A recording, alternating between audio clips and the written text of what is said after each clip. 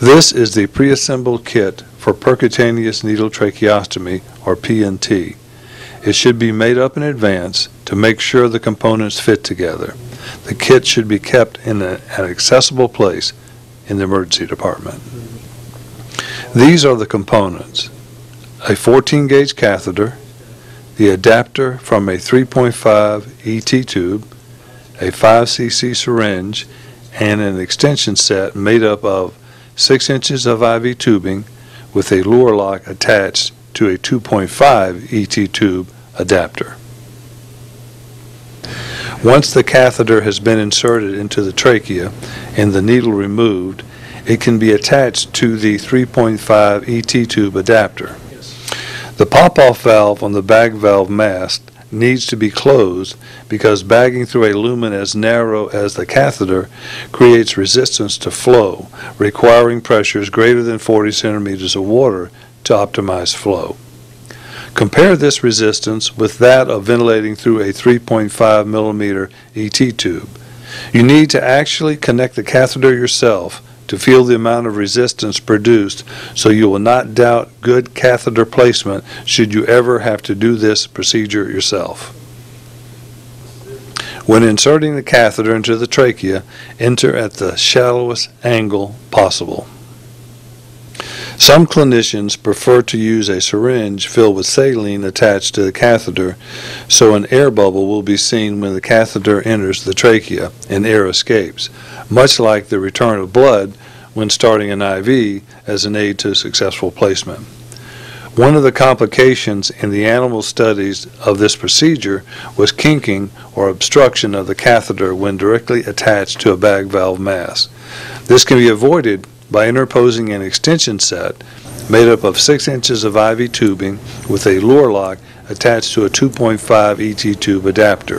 This will allow more freedom of movement with the bag valve mask without the danger of kinking the catheter.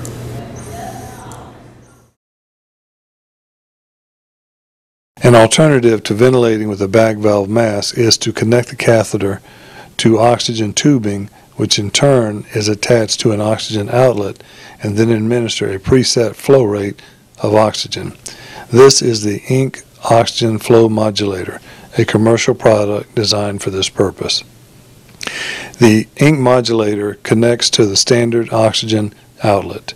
The outlet apparatus, commonly referred to as the Christmas tree, reduces the pressure from 50 psi to a very low psi.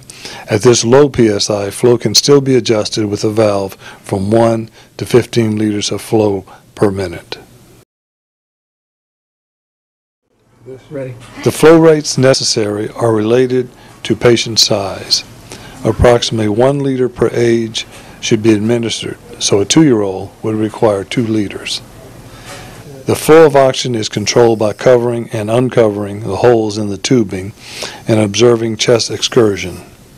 Although it was originally designed so that differential flow rates could be produced by covering one or more holes in fashion, a study of the actual flow generated with the apparatus concluded that covering and uncovering all the holes at one time versus differentially did not make a significant difference, and therefore recommended covering and uncovering all the holes at the same time. Note the filling and emptying of the balloon when the holes are covered and uncovered. If you choose this option for your rescue procedure, you should open up the kit and practice with it so you can become familiar with it and its contents and how to use them in an emergency. This is the jet ventilator.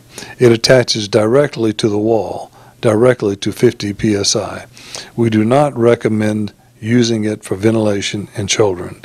The excessively high pressures are not needed, and the flow rates produced by this apparatus are extremely dangerous, easily causing barotrauma.